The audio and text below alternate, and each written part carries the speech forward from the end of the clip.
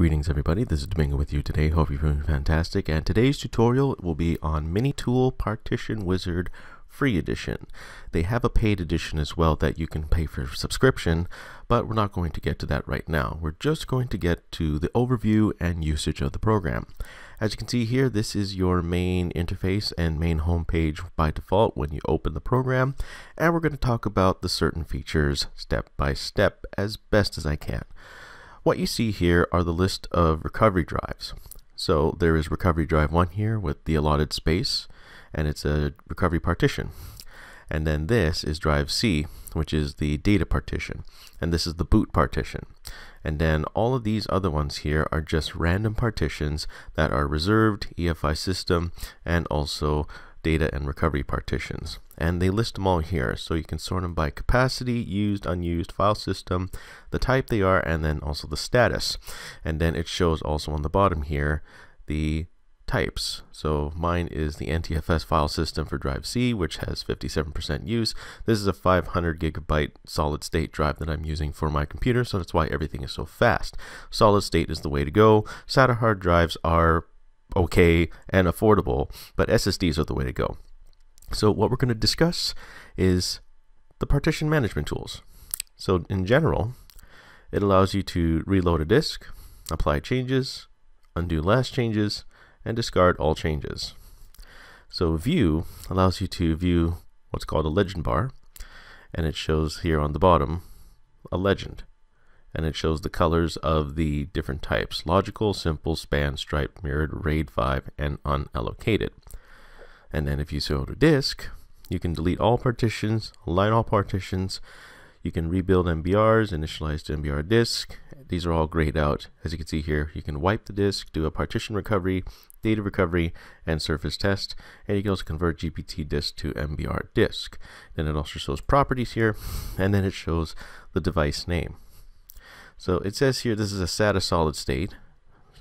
It counts number of cylinders, heads, sectors per pack. Wow, it's pretty detailed. And then we go OK. And then you can go data backup. And then it says here, do you want to install a mini shadow maker tool? That's an additional program. We're not going to talk about that. We're not going to show that. So we're going to go data recovery.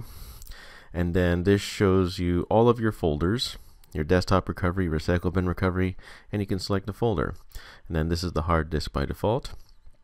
And then you can go to partition recovery, and then it says here cannot save the search partitions. You need to upgrade to Pro Deluxe or higher edition. So for those features, it'll ask you to upgrade to a Pro or Deluxe version, which makes sense. I mean, it is an advanced feature, and I would think that sort of thing would be free. But anyways, we're going to go cancel. And then we're going to exit the recovery partition wizard. And then there's also a disk benchmark where you can select a drive. You can select the transfer size for total length up to 4 kilobytes to 32. And you can set the queue number, test mode, cooldown time, and the total length, and sequential test mode. And then there's your space analyzer. So what you do is you select your disk and you go scan, and then it analyzes your space usage. Since this is a solid state drive that I'm using, it's going pretty fast. So we're going to wait until the results hit 100%. Okay, there we go. And then it shows all of your file folders and everything else. You can sort by size up here.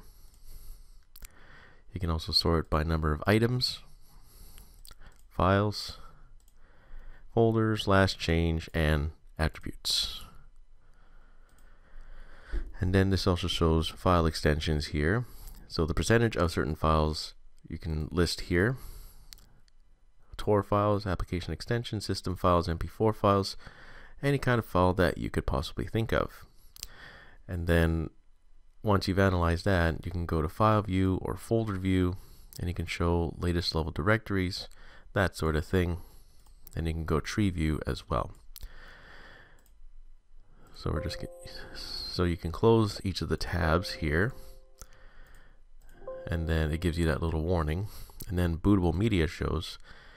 So for advanced features, it asks you to subscribe to either a Pro version, Pro Deluxe, or Pro Ultimate, which is lifetime usage, where the features listed are migrate OS, copy OS disk partition, copy OS MBR disk to GPT disk, change cluster size, convert NTFS to FAT, convert dynamic disk to basic, change partition serial number, manage dynamic volume, bootable media builder, recover lost partition, recover lost data, upgrade service, and also your license type, and it gives you the buy now buttons right here.